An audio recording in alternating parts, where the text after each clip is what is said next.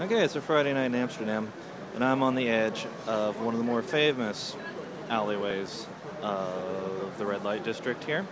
It's called Oddbirdstig. Anyway, a lot of the drug tourists who come here, they get off the train in Central Station, boom, this is one of the avenues they're going to go down. So, as a result of its proximity to Central Station, which is straight over there, there's the Grasshopper, one of the best known and largest coffee shops in the entire country, if not the largest. About 4 levels. Everybody knows it, everybody's been in there, but the fact of the matter is it has all the ambiance of a Hard Rock cafe. It's also very overpriced.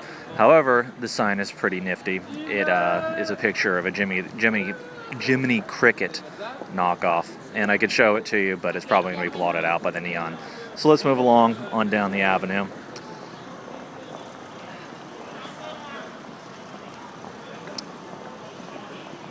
So yeah, the whole red light thing.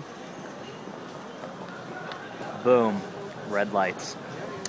Ta-da! Also, the red light name also comes from the windows that the prostitutes hang out in. Unfortunately, we're not going to see any prostitutes on this journey because if I were to shove a camera up against their windows, they would beat the shit out of me. So, instead, we're going to see drug tourists and pot bars.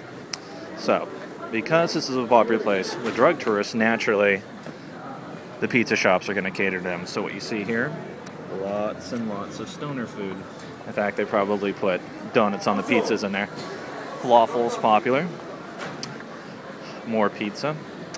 And this is an oft-photographed little sex shop called Chiquitas.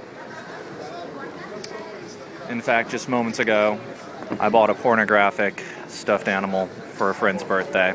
I hope he enjoys his pink bunny with a very large penis. So, let's turn the corner here, and I'll show you some coffee shops. And of course, as we all know, coffee shops in the red light district means places that sell marijuana.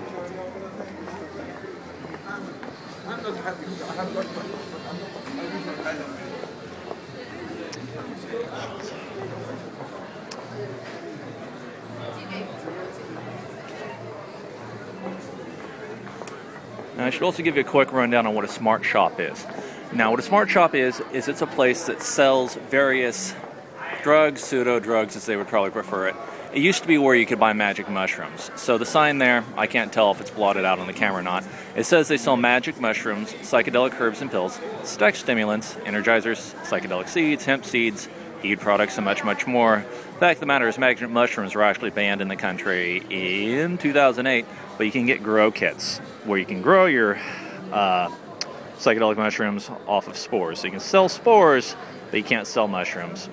So, another popular coffee shop is a place called Hill Street Blues, named because it used to be a police station, and now it's covered in graffiti and filled with stoners.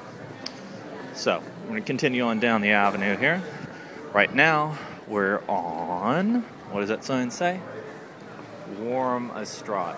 So yeah, you're on Warmerstraat or something like that. All of these people are stoned, or drunk, or both.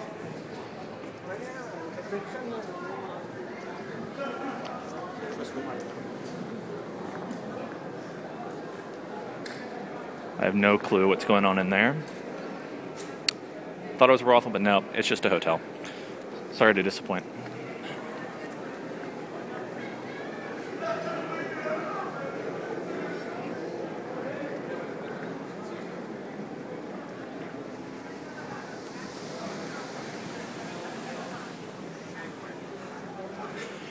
If you can't tell, there are people who are ducking away from the camera because they don't want to be filmed. In fact, a group of rough-looking guys back there moved the camera away from them because they look pretty pissed off. So the last thing I'll show you, one of my favoritely named bars in the red light district in Amsterdam, the Pinocchio Cafe.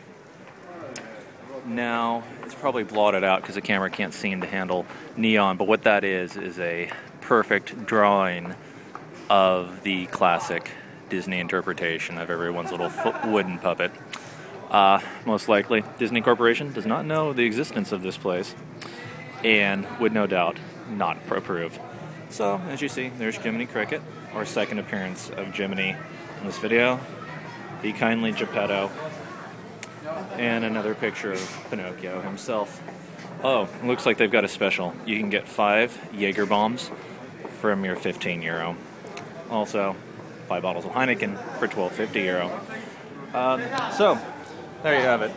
That's the red light district. I've gone well over my allotted 3 minutes, but, given the subject, I figure it's appropriate. So far tonight, I've not had the crap kicked out of me, so I guess that's a good thing. Signing off from Amsterdam.